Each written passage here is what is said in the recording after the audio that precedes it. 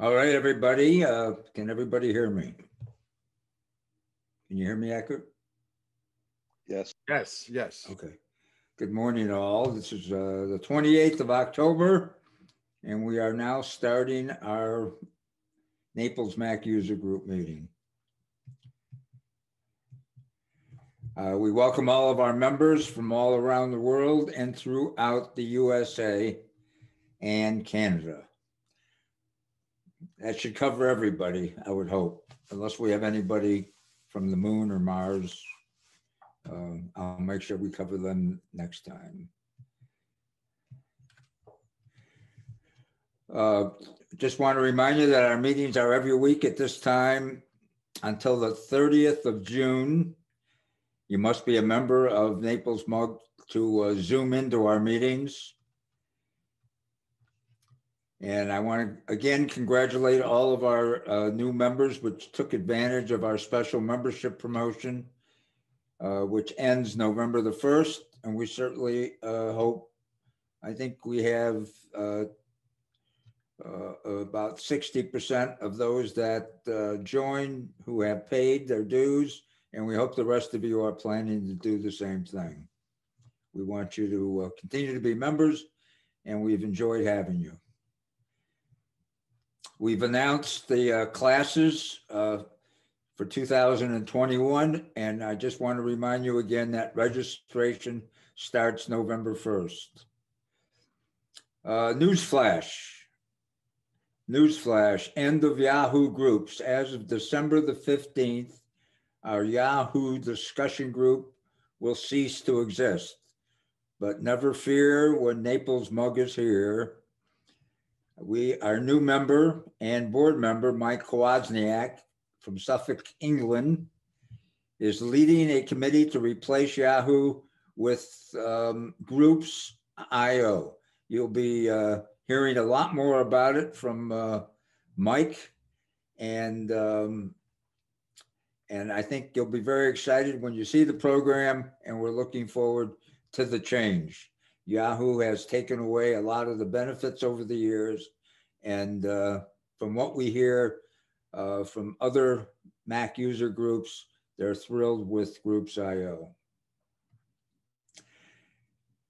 The November 4th meeting, which is next week, it will be our normal Q&A for Apple devices, and will be and Cheetah will be running that meeting.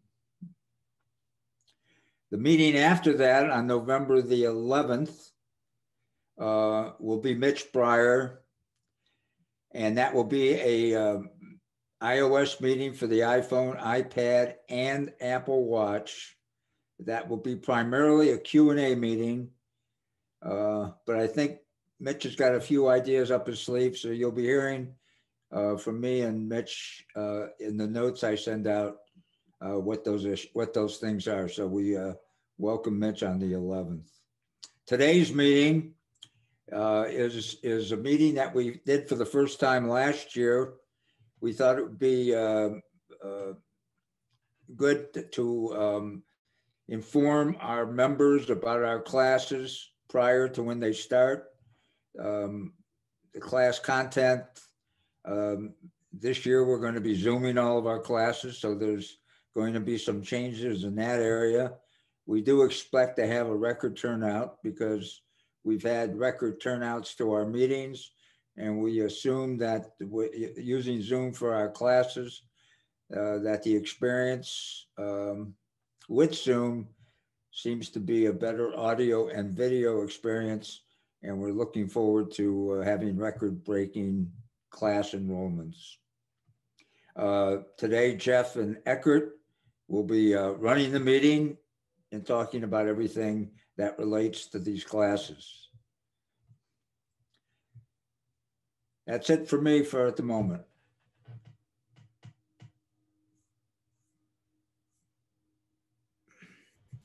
Okay, so I'm Jeff Bohr. I'll start explaining a little bit of what we're going to be doing this season, starting in January. So let me share the screen here. So in 2021, our class schedule, as George mentioned, will be Zoom only classes. So whereas before we were, meeting at the Naples Conference Center at 9:30, that's going to change a little this year. And we will be meeting at 10 o'clock Eastern time.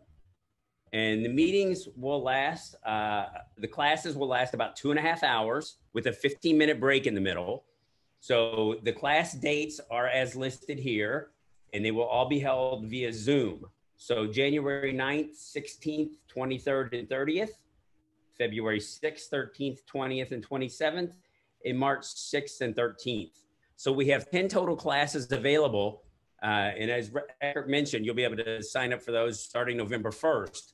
And I'm going to review now the instructors and the topics for those classes so that you can decide which or all that you may like to attend. So the first class on January 9th will be very relevant to what we're all dealing with now. And it will be titled Using Zoom and FaceTime in the COVID-19 Era.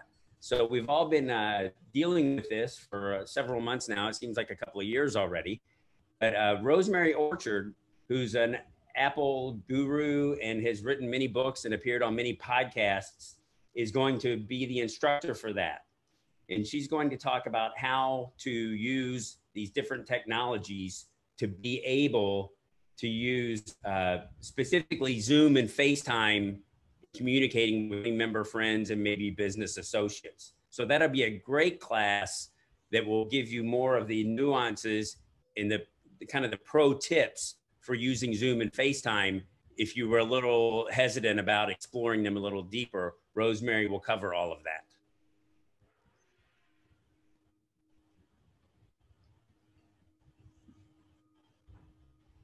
So the next class on January 16th, I'll be doing Mac OS 11, which is entitled Big Sur. So that's the successor to Catalina, which will probably be out in a week or two, hopefully, according to all the news that's out there. So that's an imminent release. And as usual, you may not want to upgrade to Big Sur if you're not sure about it. And if you want to wait until this class in January, after it's been out for a few months, if anything gets updated between now and the time the class starts, I'll update my presentation so that you won't miss out on the latest on Big Sur.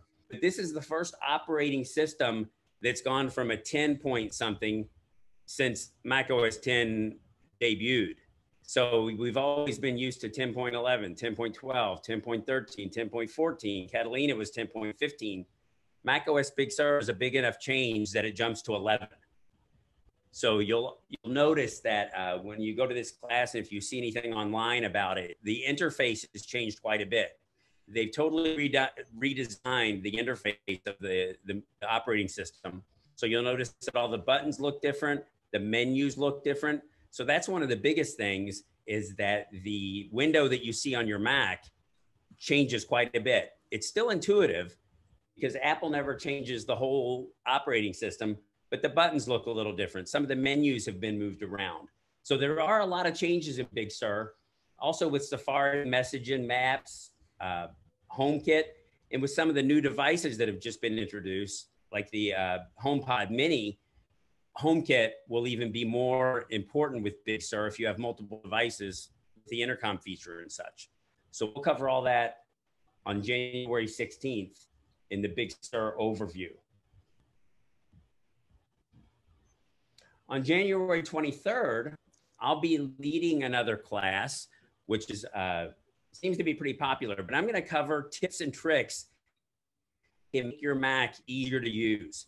So we all know some keyboard shortcuts for copy and paste and print possibly, but there are a lot more things that you can do on your Mac that Windows computer users have to buy a third-party app for. Like printing to a PDF is an example that probably a lot of people use, but things like that you cannot do easily on a Windows computer without buying Acrobat Pro or a similar function. So I'm going to talk about a lot of the little tips and tricks and shortcuts, and also maybe some apps that will help you maximize the use of your Mac, as well as be a time saver, because the more shortcuts you can use, the less time you'll spend at the keyboard, and you'll have time to enjoy life or go on a cruise or something, if that's ever possible again. On January 30th, iOS 14 for iPhone.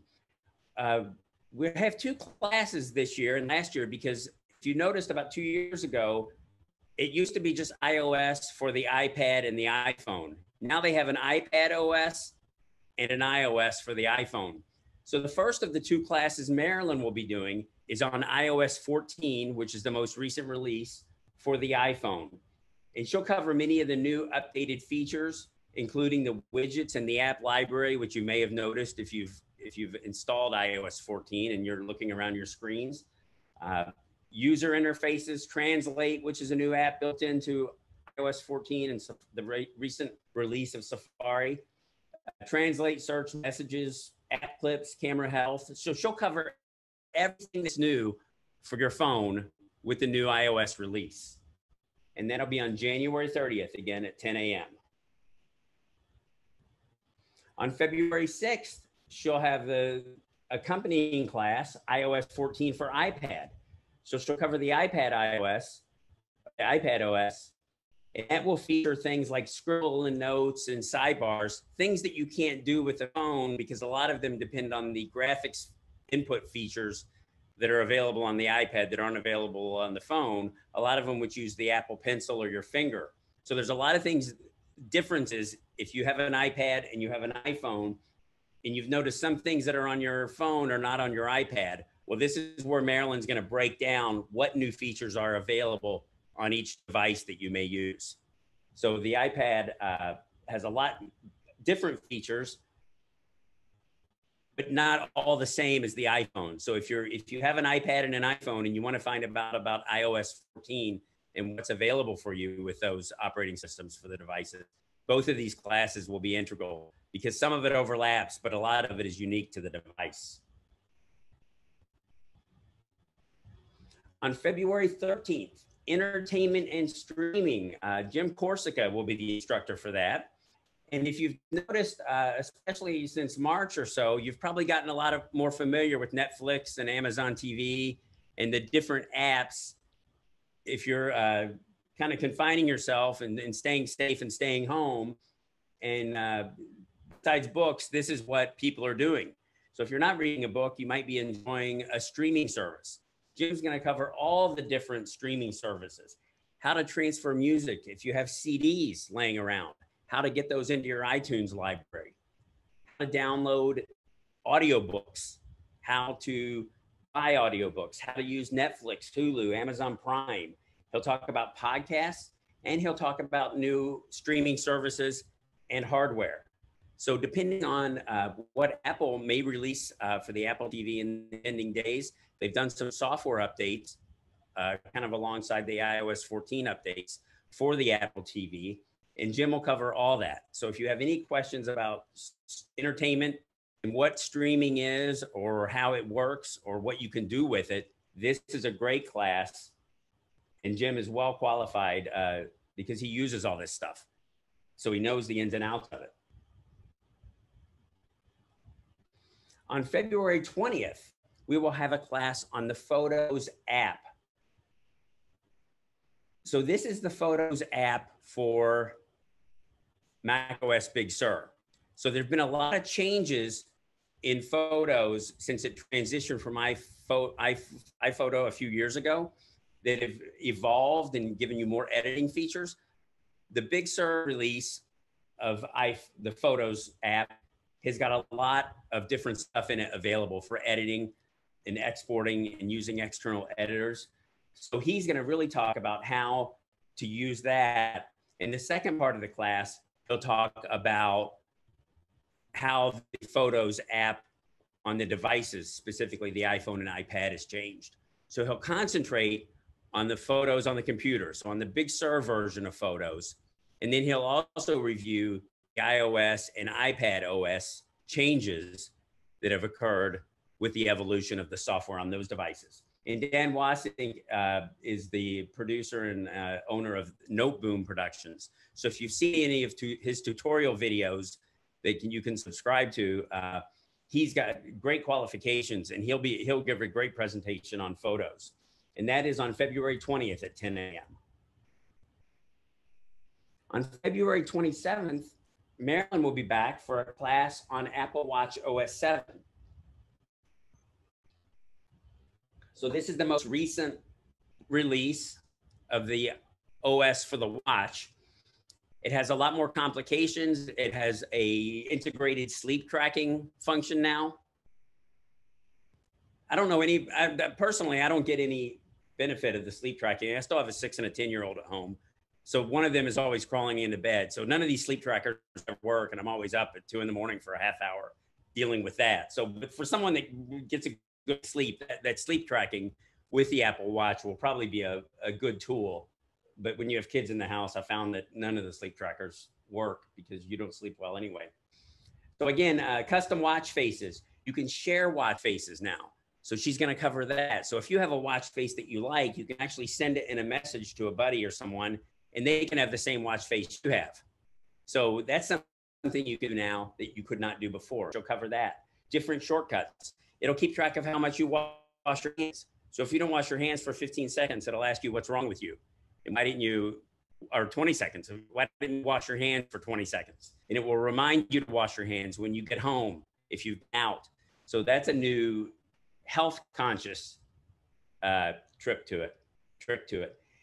Siri Translate will also work on that. They've improved workouts and cycling, and also health updates, and the new oxygen monitor that's available in the new iWatch 6. She'll review that. So all the different health things, some of them which are FDA approved, like the ECG function is FDA approved, but the oxygen, the blood oxygen level hasn't been FDA approved yet. But from what people have told me and what I've read, if you go and get a regular little reader on your finger and compare it to what's on the watch, they're usually very close. So I think that's only a matter of time before that gets official FDA approval. But these tools are in a device you can wear on your wrist that you wouldn't even thought possible 10 or 15 years ago, maybe 8 years ago, that you could do all this.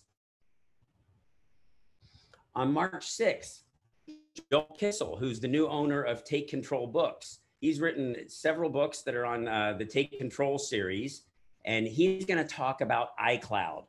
So what does iCloud syncing mean? What syncs with iCloud? What does not sync with iCloud? What settings do you need to have turned on? How does iCloud Drive work? What are the benefits, the pros and the cons? He's going to give you a good mix of what's available in iCloud, and also iCloud family sharing, which has been enhanced with some of the new features that Apple's coming out with for packages, bundles for sharing. Some of that is tied in with iCloud. So Joe Kissel, who's a great speaker and author, I think he's waking up. I think he's in California, so he's going to get up early to do this presentation. But he's always alert and a good show. Now, on March 13th, I'll be doing the final class on security and protection. So what you've noticed is, and especially I think more so now that we're all at home or we're staying in, there's more attempts to separate you from your money or sanity than there have ever been before. I get 3 or 4 calls a week about a pop-up ad or something that's taken over a screen. This week, there's been a lot of HP printer issues because Catalina released an update that gave you some HP printer errors. So I'll tell you what's a real scam and what is not a scam. I'll talk about how they work, how the people that come up with this orchestrate them, how to identify whether an email is real or not. Because a lot of times you'll notice that you'll get an email from a friend, but it has some weird request to go to CVS and buy some gift cards because they're stuck somewhere. Well, if you hover over the address, you'll often find that it is not actually your friend. They've just got a hold of an address book and they're masking the identity. So I'll show you how to identify who the true sender of an email is, how to safely unsubscribe and block emails. Apple in Catalina and in Big Sur has got a lot of new tools in mail that I'll cover here and in the Big Sur class for identifying and blocking senders. And I'll also talk about how to create and manage good passwords using the 1Password program, creating new email addresses, how to identify and avoid website pop-ups. And so basically it'll help you keep you a little safer from all the different threats that are happening now from outside sources. And a lot of them are real threats that you should be aware of and deal with. But a lot of them are just fluff. And if you remove a program that got downloaded, one of the big things to remember is that, you know, Adobe Flash has been retired, and probably quite a few of you have seen Adobe Flash uninstall prompts come up on your computer. So Adobe is actively uninstalling Flash. But for so many years, people did Flash updates just out of muscle memory because there were so many Flash updates. That's how these surreptitious programs would get onto your machine. And people say, well, I didn't download Mac Ad Keeper. Well, it came disguised as Adobe Flash. So that's what they call a Trojan horse, where it looks like Adobe Flash, but when you install it, it's actually a rogue program. So those type of programs will probably be less prevalent now that Adobe Flash is being officially retired at the end of the year. So again, the class dates and times, they'll be held from 10 a.m. until 12:30 p.m. There will be a 15-minute break so you can stretch your legs, use the restroom, get a drink of water, whatever. Probably around 11:15, we're going to try to get about halfway point. There will be a break. So, but if any time, of course, it's a Zoom meeting. So if you need to leave for a moment, you can do that. So those are the dates again: January the 9th, the 16th, 23rd, and 30th, February 6th, 13th, 20th, and 27th, and 2 days in March, March 6th and 13th. So those will be that's the class schedule for the 2021 Nmug season. Jeff, over to you. Jeff, oh yes, we have a question from Jim Corsica. Jim, can you unmute yourself and ask your question, please? Jeff, is there a limit to class size? No, there's. I don't think there's any limit now that we've got a pro Zoom program. So I think Eckert could answer that, but I think it's several hundred people could attend. And if we go over 100, we'll deal with it. We'll deal with it. There won't be Eckert, am I right in what I'm saying? There won't be a limit to the classes. Sorry, we had a security case that I was handling just this very minute. Somebody tried to sign in with the name just Joe. And we need to understand we cannot accept anyone with the name Joe. That could be a potential Zoom bomber. So I removed them, and I'm sorry, I have to do that simultaneously by being the host and overlooking our show, but I also have to look out for security issues. So was the question, can we have more than 100 members, or what is there any limit to the amount of members we can have in a class? And I said no, and I just was checking with you. No, I think we can have more than 100, but it would require an additional fee that we would pay to Zoom. And I think the more people attend our meetings, the more potential problems might happen with regard to bandwidth. And that's why Zoom has to provide more bandwidth if there are more than 100 participants, and that costs more money. On the other hand, I will later say in my presentation that we will request our participants to all shut down their videos and also their audios unless they have an interactive question to improve on the quality of the overall Zoom presentation. Thank you. Yeah, and we would know that. We would know that pretty much before the meeting, so and we could deal with it. Any other questions about the class schedule or topics?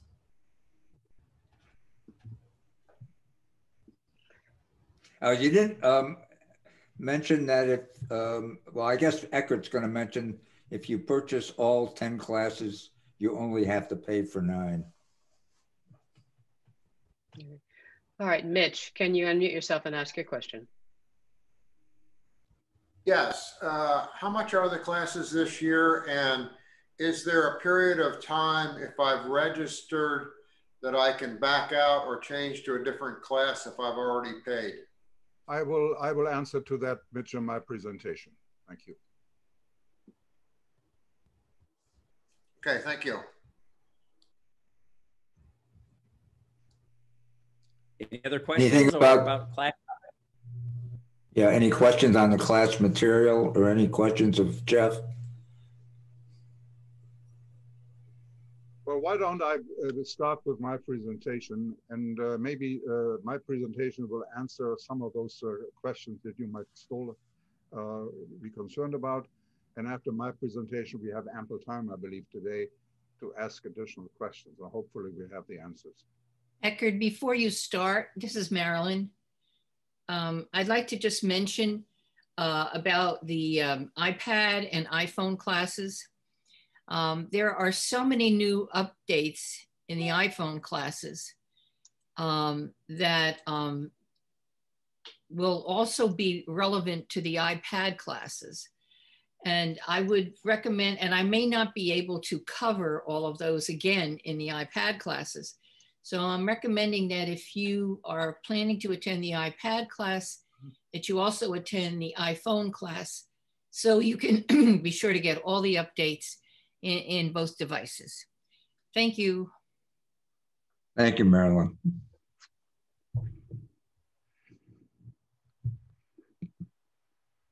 Okay, then, I believe it's my time. First of all, I would like to say that I'm looking forward to a great spring program for Naples Nmug. I believe we will have the best class program ever. We will have outstanding audio and video quality. We will have more interaction. One problem in the past when we had physical meetings, you see now, was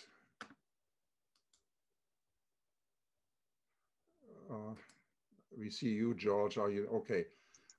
I just want to see whether I can put the spotlight on me. I don't think I can, being the host. In any event, in the past, when we had physical meetings, people asked questions, but because the conference rooms were pretty large, it was frequently impossible to understand the question that was asked. And our presenters have, of course, tried to repeat the question so that everybody would understand them, but that didn't always happen. So I always also believe that the quality of our future class programs will be substantially enhanced because the questions that people ask will be understood by everyone. So interaction, which is so important for classes, will be there and will be there in a prominent way. All Zoom meetings this spring will be between 10 and 12:30, 10 a.m. until 12:30 p.m. There will be a brief intermission for about 15 to 20 minutes. We will provide our participants with class notes in advance, just a few days prior to each class. We will also record these classes, but in order to protect the intellectual property that is part of these classes, we will make these recordings available only to the actual class participants. So we will not post these classes publicly on our website. Okay, I would like now to go to the next step and actually show you how to register for our class program. I will enter share screen and we'll go to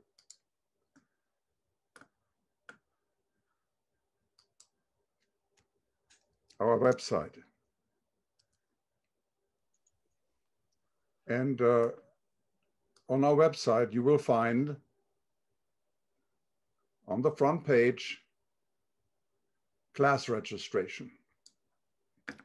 What you need to do if you want to if you want to register for classes beginning November 1st, just go to this website and click on class registration, which I'm doing now. And it will also give you instructions when you get to the next page, how to proceed. And I will show you what you need to do. I click on class registration again, and I will be taken to this page, which is unfortunately so confusing to many of our members because people believe they have to now enter an account name and a password. And no, You simply have to type in the word classes, which I'm doing now. No password, and then sign in. So I repeat, where it says account name, just type in the word classes, no password, and sign in. Now you're taking to a page where the next step would be to actually enter your name.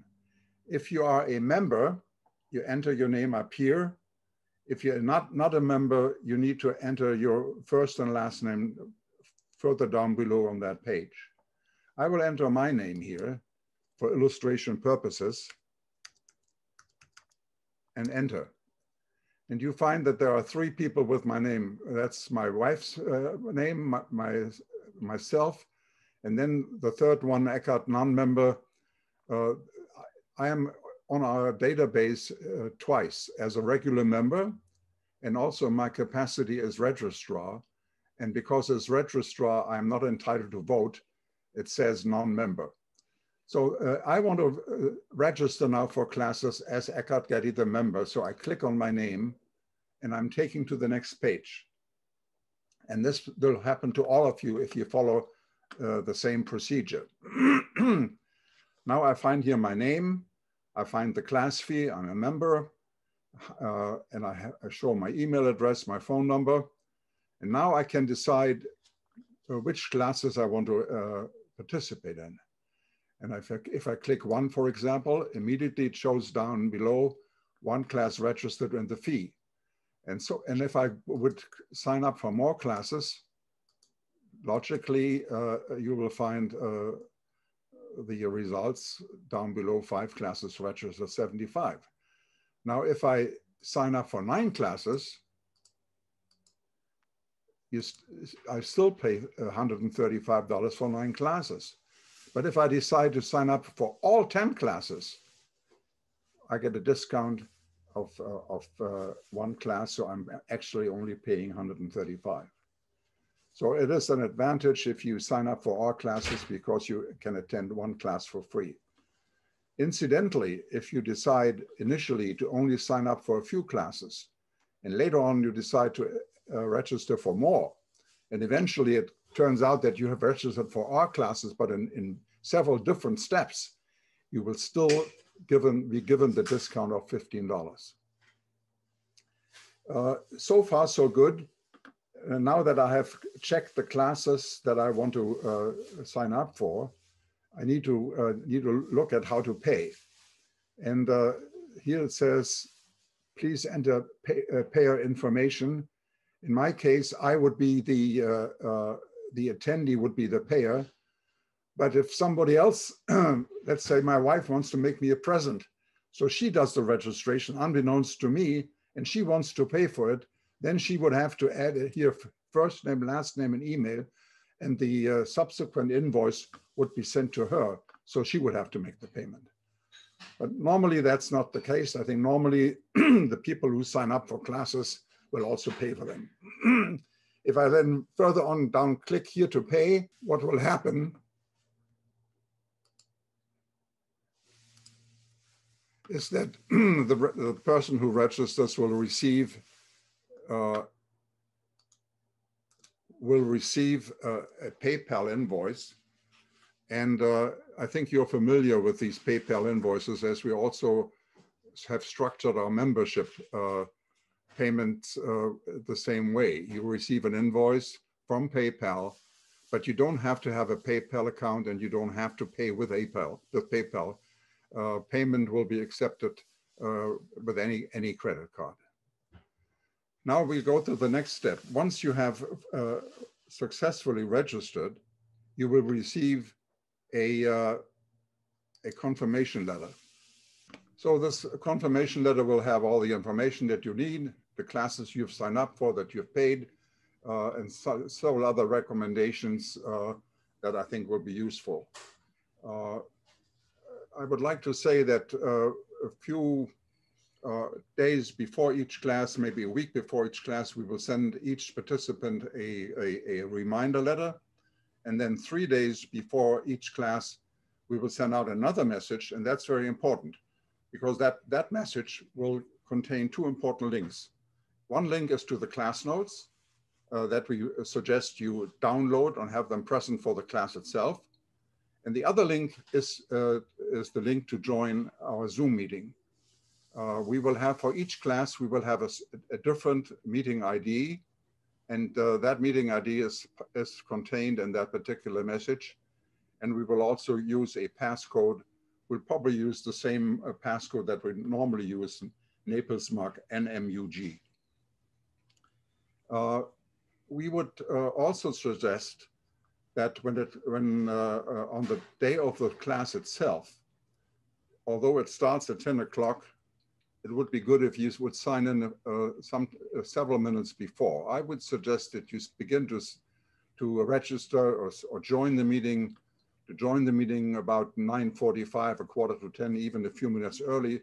I will, as host of these classes, I will start the meetings at 9:30, so you can slowly move in, join, and have the time for some chats among members and guests. During the class itself, my recommendation is to turn off both video and audio, because that will improve on the quality of the Zoom presentation overall. We'll also have a moderator in each class, and the function of the moderator is to really manage interaction, manage questions, manages comments. And we use two vehicles. We will use two vehicles for this interaction. We'll use the chat room, and we will also use the ability for participants to raise their hands. One other issue that I think is important, people, and Mitch Bryers already asked that question. What if you have misplaced this particular confirmation letter and you have forgotten exactly which classes you have signed up for? So there is a way for you to do that. And in fact, this confirmation letter towards the end, it gives you a link to that particular page, how to check on your registration. You may also, if you have misplaced this letter, you probably won't be able to find this particular link that is included in this letter. So I will show you a different way, an easy way, how to check on your existing registrations. And in order to do that, I will go again to our Nmug website. And I will go into to registrations again, class registrations. I will click on that. I click on class registration again. And now instead of typing in classes, I would type an update.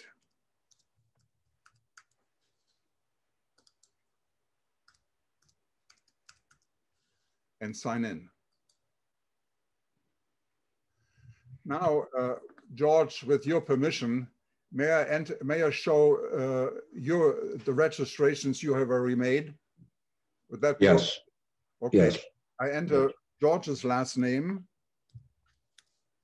and I also enter his membership number, which is a record. And now here you see class registrations, and you can slide down the list. And that's the way to verify for each member, and actually also for a guest, because a guest would also receive a provisional membership number. That's the way how you can check on the registrations you have made. I think this concludes my presentation. And I think both Jeff and I are ready to answer any additional questions. Thank you. I have a question, Eckert. Yes. With the last exercise you just did, you entered George's member number. If, let's say, I don't remember what my member number is there someplace that I can find that, or do I send you an email to ask for it? How do I've been unorganized. I don't remember my member number. So what do I do? I think the easiest way is to just send me a brief note And I can very quickly answer that question. I need to go into FileMaker Pro into our database to find that number. I don't have any other list to find that number, but that's the easiest way to do. All right, thank you. You're welcome. All right, Mitch, unmute yourself and ask your question, please. Yes, that was excellent, Eckert. Again, I wanted to ask if I've registered for a particular class, let's say the iPhone, and I, for whatever reason, can't attend or don't want to attend that, and I want to change it to a different class and I've already paid. Is that something that you can do within in a certain time frame? I would say this: if you want to exchange classes, if you want to attend, rather than the first one, you want to attend the third one, and you already paid for the first one, the easiest way to do that is to send me a brief note, and I will do that. I can go into the system and make those modifications. If, however, you want to decide that you cannot come to the class at all, then we have established a policy in the past, and we have not really discussed that policy recently, but any cancellation that is older than 1 week before the class, we will honor, and we will ask our treasurer, who's very friendly, by the way, and also generous, he will reimburse you for that class. It has been our policy, if the cancellation is less than 7 days before the class, that money is lost. And I have not, again, we have not talked about this policy on our board, and I really didn't see any reason to talk about it and change it, because I think it's a reasonable policy. Thank you. I have a couple more items. One is, I think it would be very helpful if on that home page at the bottom, you could create a click on here to see a video of that registration process that you took us through. I think that would help a lot of people that that just don't see this presentation or forget it.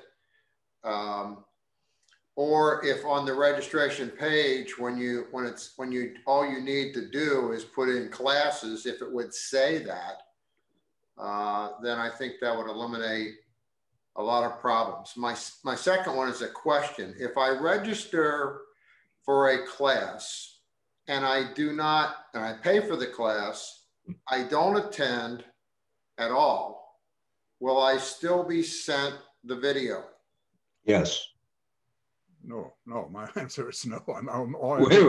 Wait a minute. Let me just go back to the first one. I think, first of all, this presentation today is being recorded. And I don't know whether this recording, my part, is good enough to be posted on our website. We will take a look at it, and I can easily do it again, and then we post it on the website. As far as posting on the website is concerned, in the absence of our previous webmaster, Marty Dorio, we may have a temporary problem, but hopefully we will be able to resolve that. And then I think if you try to register for a class but do not pay, then you will not receive any confirmation letter. You will not receive a reminder. You will not. No, that's not my question. I've already paid. I've registered for the class. I've paid, but then I do not attend. I do not sign in on Zoom. I just don't do anything. Will I get the video? Then, George, yes. You're absolutely right, George. Yes, the answer is yes. You will be receiving it. I misunderstood. I'm sorry. Yeah, no problem. Thank you very much. It was excellent. That's the advantage of if you can't make the class, and you have paid, the video will be available to you at any point as soon as I get it done and edited and so forth, which will be probably within 2 or 3 days. And when you edit those, will you be taking out the break time? Yes. Okay, thank you. Now that's something, these recordings require a lot of space, file space, and there are limits. And if we exceed those limits, there's extra money to be paid to Zoom.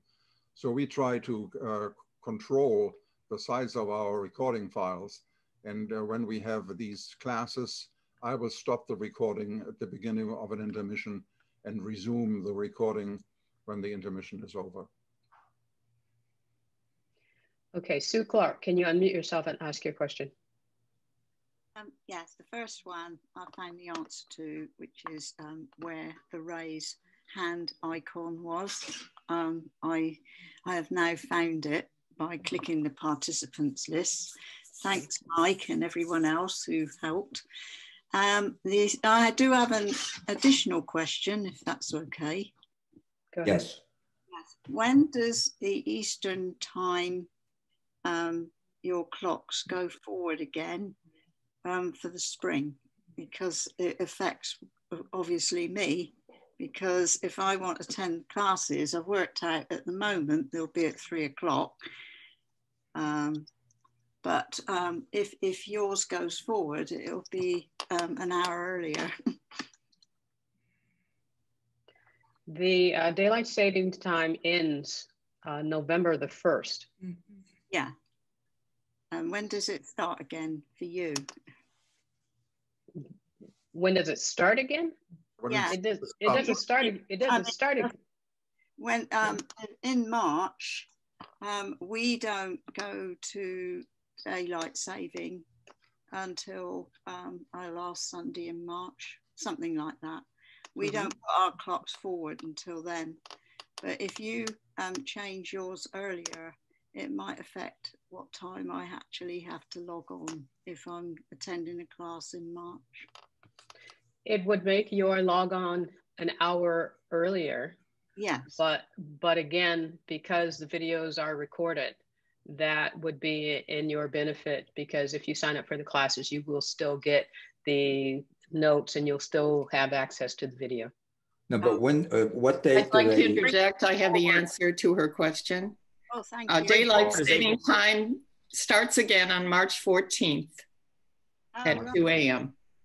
Oh, that's all right, because that's the day before, the day after that we have the last class. Oh, Thank you okay. very much for your help. Right. I just thought I'd ask because Sure. of, yeah. So it doesn't look like there's any effect at all. No, yeah, that's what I wanted to know. Yeah. Thank you. You're welcome. I have one. Jim Corsica. Go Yes, ahead, Jim. Mr. Corsica. All of a sudden, in order to trash something on my Mac laptop, I have to supply a password. Anybody else notice this? Is that for everything or just something in particular? Because for some locations, you actually have to have a password to send something to the trash. It depends on where it is. It's basically on my desktop. If something is on my desktop and I right click and tell it to move it to the trash, I'll get a box asking me for my password, my laptop password. Could it be that your desktop is linked to iCloud? Yeah, that's very possible. Yeah, that's the case. Yeah. I've had that experience within the last year, I think, where I think anything that's on my desktop is automatically in the cloud, and I have to put the password in order to trash it. Is there Jim, any way to defeat that? yes, what's happening is that there are two ways to work with your desktop. One, your desktop and your documents can be actually stored in iCloud.com, and another way where they're actually stored on the desktop and documents folder on your computer. So depending on what you have checked, your information is in either of those two places. So if your information is on iCloud.com, it's possible that you may need to authenticate it and insert that password in order to delete it. Possible. So that's the difference. That's the difference between what's going on now. It's not hard to notice which one is which. If you open up a Finder window and you look on the left-hand side, if it says iCloud and desktop and documents are underneath iCloud, that means that your desktop and documents are connected to iCloud.com. All I see on my left-hand side is iCloud Drive. Okay, you and I can do this Okay. after the meeting. All right. But yeah, but that's usually what's happening. You have iCloud.com set up to contain your desktop and documents. Okay. Okay. There's a plus to having all your anything in your document folder or your desktop in the cloud. So you got to weigh that risk if when you make that decision. Okay. Sue. I believe, yeah. But I believe we can end the meeting. I mean, Okay. that's no reason to Well, can we take a few questions, Eckert? Or? Sure, if there are questions, surely. All right. Well. Can I ask my question? Go ahead, please. Yeah. On my iPad and iPhone, when I create a new event in calendar, I notice that the time doesn't scroll anymore. It's in this tiny little box, and you have to sort of try and manipulate it without the screen going up and down to try and get the time you want. And it's really awkward. It's just a tiny little square. It is a pain, isn't it? Yeah, isn't it? Yes. Okay. I had to comment on that because I've been griping about that since they did the change. All right, go ahead. Yeah, well, I just wondered if there was a sort of neat way of doing it. I mean, I was beginning to wonder if I'd done something, changed a setting or something that had landed it this way. That is the iOS 14 update. That's the new way of doing things. And we might get used to it, but sometimes you can't really understand what it's doing. No, and it skips past the hours and the minutes that you want. Yes, yes. You actually have to input all of that. When you click on that box to input the time, it then gives you another screen down at the bottom, and you actually have to input all of that. So if it's 12 o'clock or 12 p.m. that you want to set a time, you actually have to put in 12:1200. If you don't put in 1200, it'll think you want 12 minutes. Oh, so, right. Yes. Yes. So I'll look for that because okay. As updates go, that's not one of their best. No. All right, Mitch, go ahead and ask your question or comment. Yeah, I wanted to comment on that, on the blood oxygen monitor and why it's not FDA approved. It's because it doesn't have to be. If you Google that, it's considered a class 2 device, and class 2 medical devices, it's just considered to be a wellness feature. And all these little finger devices that you can buy on Amazon, hardly any of those receive FDA approval. That's all I wanted to say about that. All right, anyone else?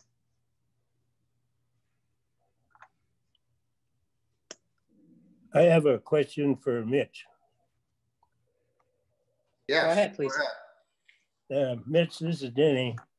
I had to get a new modem, and I put it in, and I got everything reset for the computer and iPad and smart TV and everything. Yeah, the iPhones. But when I got to the iWatch, if I go to the apps and look at Wi-Fi, it says I'm on Wi-Fi, but I never entered the password for it. Is that all automatic? It's all automatic if you've got the passcode in your Apple Watch. So that would be automatic. And since you live right next door, I'll give you a call and come over and help you with that. Okay. Well, if you ask me any questions that are really off colored, I'm going to throw a rock at your house. No, I'm good. I get a green signal. I use it a lot for maps and that. So I think I'm okay. Okay, good. Thanks. All right, Paul Sharp, can you unmute yourself and ask your question, please? Hi there. I was wondering, in Apple Maps, when you get directions in walking, it assumes a walking pace of over 3 miles an hour. And I wondered if there was any way of changing that to less, because as we get older, we can't walk that fast.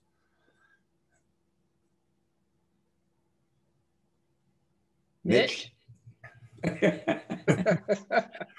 Hey, Mitch. Yes, I'm not that old yet, so I haven't bothered to look that up. I think you are that old, but you walk fast. I walk pretty fast, yeah, and I don't have an immediate answer for that. Okay, thank you. That's an interesting question, though. What I would suggest is that you Google that, and you might find something that will tell you if that can be changed. Yeah, okay. I was using it in conjunction with Find Friends because I was monitoring other people walking as well.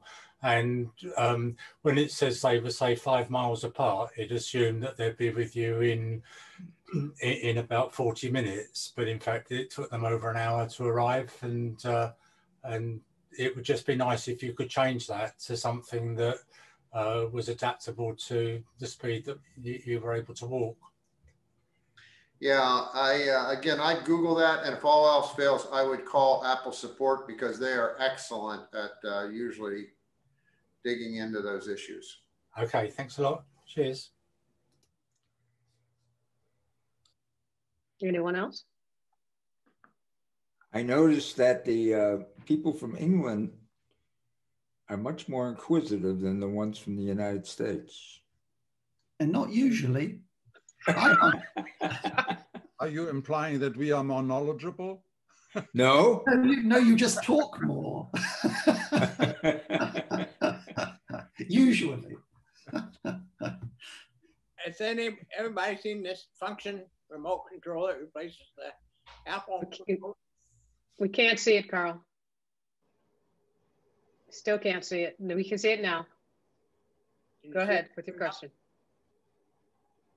What's your? It looks really nice. I really like it. It costs about $30, and I like it a lot better than the Apple remote. Called Function. Can you put that information in the chat? I found it online. I don't have that information right in front of me. Okay. Can you check that out and send it to the discussion group? Yes. Thank you, Carl. You look great, Carl. Any other questions? I guess we're all set. Any other questions, Sheeta? I see no more questions. All right. Can I just comment on Carl's remote? Yes, go ahead.